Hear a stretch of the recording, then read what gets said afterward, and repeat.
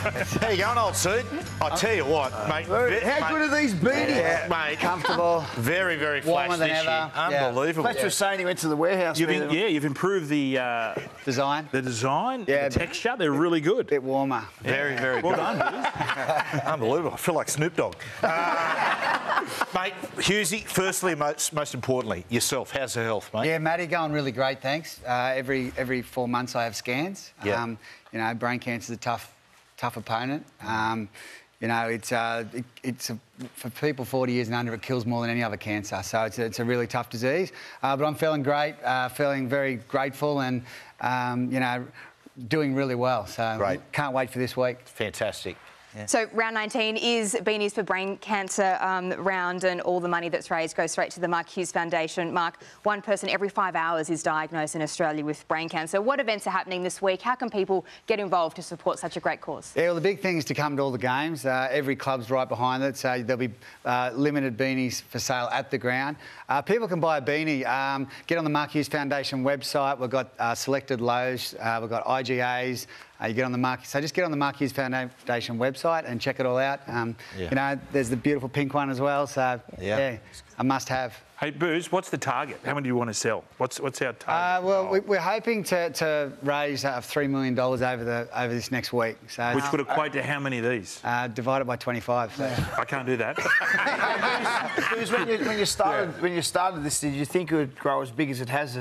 Because people are right behind it. You see the beanies in the streets and out of the games. It's fantastic. Yeah, it was just an idea we had about 6 years ago.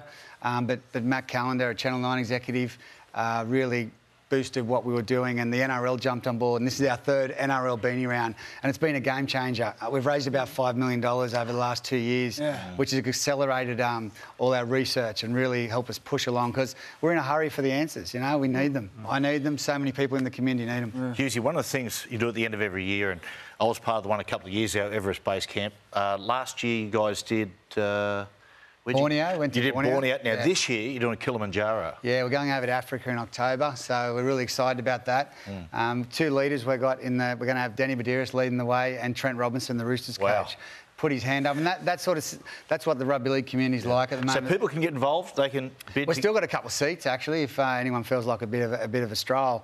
It's a tough one. It's a really tough one, but, we're looking for a couple more, and we'll have 20-odd people. It'll be tough, we'll raise money, and it'll be a life-changing experience. Well, of course, you're on here, Hughesy. I thought, let's have a look at the top 3 Mark Hughes career moments. Wow. Let's start off, firstly. Now, 1997 was your first year as a first grader, and, of course, how old were you here, Hughesy? And dare I say, how much did you weigh? Because you're built like a yard of pump water. I was 20. Give me the ball, Joey.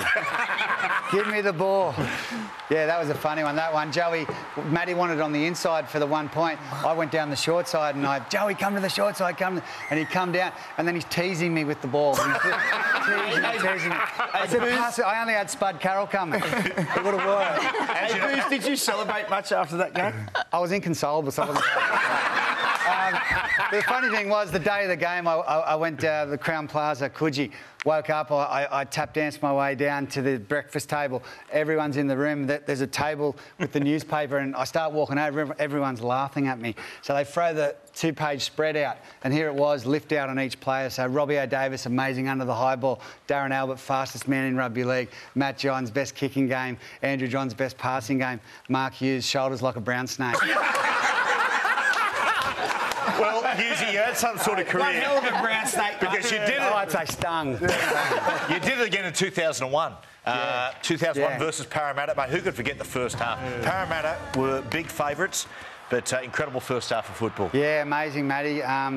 Billy Peden, 2 tries. How good was that? Steve Simpson on the edge. Our forwards really dominated, and Andrew Johns, of course, steering the ship. Big Steve Simpson there, and that was amazing to be a part of that. It was unbelievable. 2001, 2000, Matty, we felt like we were a real chance, didn't we? And just didn't make it. And 01, we got there, so that was so special. Yeah. Mate, not only did you win 2 comps, but you played Origin. Now, I shouldn't give people tips on how to prolong your Origin career, but this is probably one thing I wouldn't do if I walked into Newcastle. Hang out with this bloke. Because of that, because you hang out with Fletcher, this is what you get from Gordy. Come here, you. After Fletcher did the hand grenade the game before. Yeah. the memories. You played 3 games in 2001. Yeah, 2001, played 3 games. Very proud to do that. It was a tough decision. I still at the moment get a bit emotional about it. But after that series, I made the gut-wrenching decision to retire from rugby. It was too early. I should have kept going, but I wanted to focus on club and let Joey chase jerseys. Well, as you know, it's all about Joey. Yeah. Hughesy, all the best. Thank you. Fantastic. Thank you, Hannah. Great.